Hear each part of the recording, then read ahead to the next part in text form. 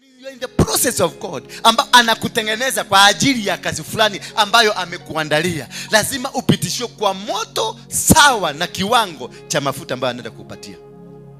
So when you find your dunia imefika mwisho, your dunia imeisha kabisa, it is because of what you are carrying.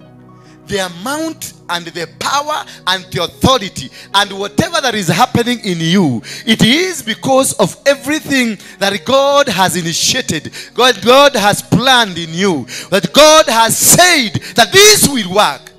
If you are called an apostle, utapitia kwenye moto wa kiapostolic. If umeitwa kama pastor, utapitia kwenye moto wa kipasta. Kama umeitwa mke, utaipitishia moto wa kike. Kama hujapata bwana ama bibi kama mimi, tulianguka hiyo mtihani. Yes. Nenda urudie mtihani, ulize Mr. Karago hapa anawezaje kutembeaga na mke wake? Kila mahali ukienda na wakutaka wawili na wanapendana. Bwana sifiwe sana. It must happen to you according to the processes of God.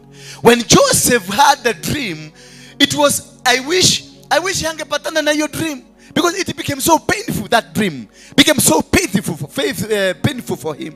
He struggled all over. He tried everything, nothing was working. He tried to do anything, nothing was working. But the process of God was guiding. When you're in the process of God, there is a guiding that will propel you.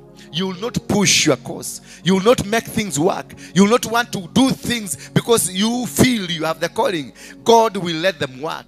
When I was trying to do fix things, things were not being fixed. Hakuna kitu kilikuwa kinaingiana. Nikijaribu kupanga kamati haifanyi. Nikajaribu kupanga hii haifanyi. Nikajaribu kufanya hii. Lakini when I withdraw, nikaondoka, nikarudi nyuma, process wakati nilipikwa, nikaanza kurealize, in this world of God, you must be seated. Uanze kutengenezwa kama umekaa chini. Hawezi kutengenezwa kama umesimama. Hawezi kutengenezwa kama you are in a position. No, God will never share you while in a position. God will have to humble you down and you become a nobody so that he can make you to become somebody.